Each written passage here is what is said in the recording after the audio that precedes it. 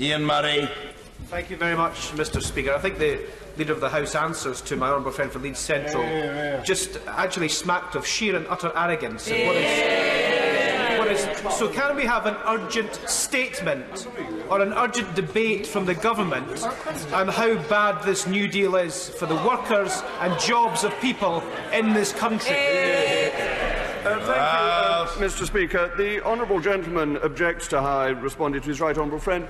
The point is, this is business questions. This is not a general debate. That is another occasion in this House.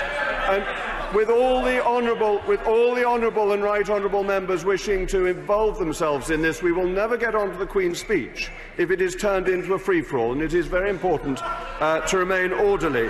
The honourable gentleman asks for a statement on the deal. There will be a debate on the deal tomorrow, so what he is asking for will be given.